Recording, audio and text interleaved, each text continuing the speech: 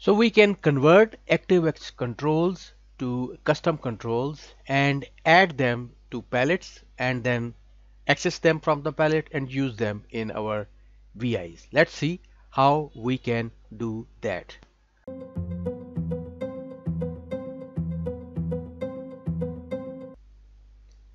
To add ActiveX control to a palette, let's go to the Tools menu.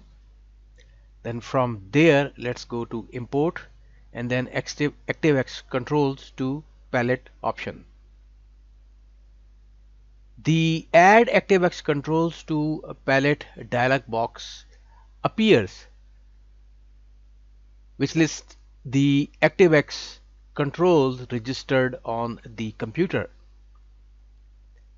From there, we can select one or more controls. Let's select something from here.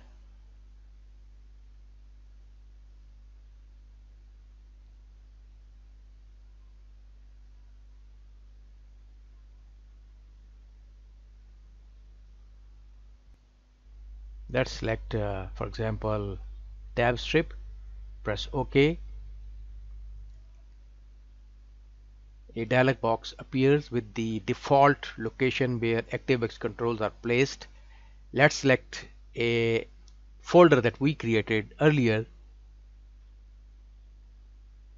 and then press current folder. LabVIEW adds the control and let's see if the control is added. Let's create a new VI. Let's go to the block front panel, right click. Let's go to the .NET and ActiveX palette, then to the ActiveX control subpalette, and then to Microsoft Forms tab strip control. Let's place it on the front panel. Let's run the VI to see it working.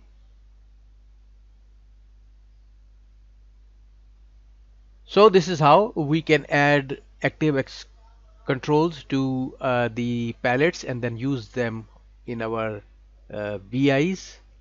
Hope this helped you.